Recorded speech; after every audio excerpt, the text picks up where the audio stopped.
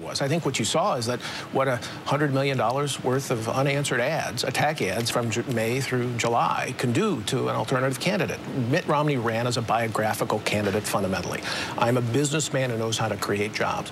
What the Obama campaign did was systematically destroy that biography. And you saw that he never recovered from the summer.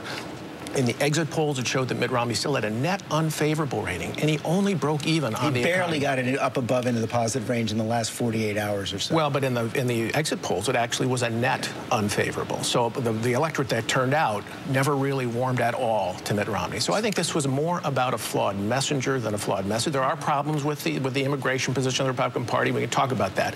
But fundamentally, Mitt Romney never made the sale.